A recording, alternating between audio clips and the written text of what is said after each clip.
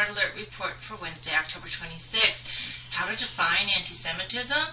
Over the past few years, I have shared with you the IRHA, International Holocaust Remembrance Alliance, definition of anti-Semitism, and met with and worked with great people in our organizations who are working hard to have this definition be adopted by governments, municipalities, institutions, schools, organizations, businesses, everyone.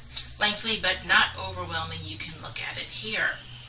But does it need some clarity or some distilling so that everyone can quickly understand the definition and then go about to apply it usefully and effectively? Well, maybe. I came across a very interesting blog posted to the Facebook group Antisemitism on Campus, the University of Free Speech, and BDS.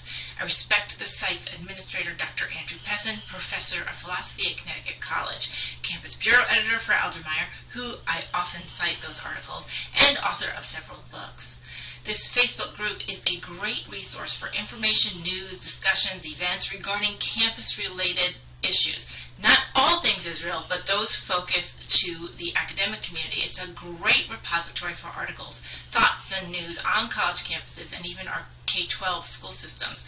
One must request to join the group, and it is well moderated for civil debate and discussion as well as relevance. Dr. Pessin shared to the group this week a blog post from the anonymous author, Elder of Zion. This article is a message to the ADL, who is actively and rightfully so trying to engage the world community to identify and combat anti-Semitism. And in doing so, it includes the use of the IRHA definition, but it opens the door that perhaps the definition is not complete enough by which to make decisions, policy, or even take actions. Quote, the ADL's webpage on the IRHA definition says, the IRHA definition is one tool, albeit an important one, to use to identify and combat anti-Semitism. However, it is not a substitute for a more nuanced expertise on anti-Semitism, nor does it produce consulting other definitions. The author of this article intrigued me with the notion of adding a bit of clarity, even simplicity, to the definition in order to have something of a tangible weight by which to identify and even judge anti-Semitism. Something a bit more focused and applicable than the larger IRHA guide about what anti-Semitism is. The author is careful to explain his proposition of a definition is not to replace or undermine the IRHA, which has tremendous value, but to go beyond it and offer something that's shorter, bumper sticker, elevator speech, treatable articulation of it, so that people can rapidly make assessments and apply a judgment. The author explains in the following quote, the Elder of Zion definition of anti-Semitism. Anti-Semitism is hostility toward, denigration of malicious lies or about, or discrimination against Jews. Jews as individuals, as a people, as a religion, as an ethnic group, or as a nation, i.e. Israel. The formatting that he put here is deliberate, although not strictly necessary. It emphasizes that there is a list of actions that are included in the definition of anti-Semitism, as well as a list of potential targets. But the central and immutable point is that Jews are the object of vitriol. The definition has 4 types of general actions that define anti-Semitism and 5 terms for the object of these actions. The objects represent the different dimensions of what it means to be a Jew.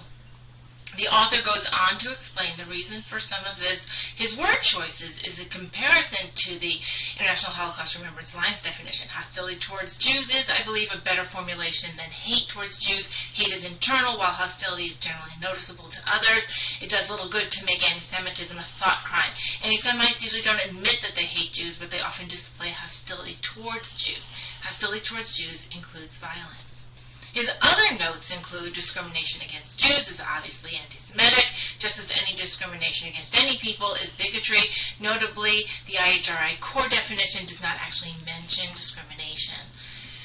I personally encourage you to give this blog article a read. It is not very lengthy. The author also shared a link to his YouTube presentation on the subject. You can find the link in our notes.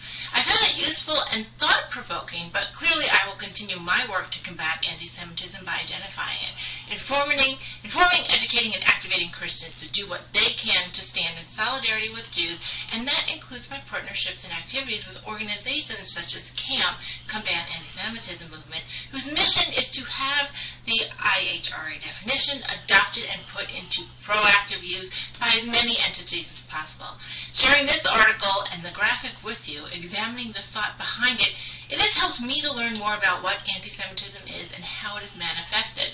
With this, we can better identify it,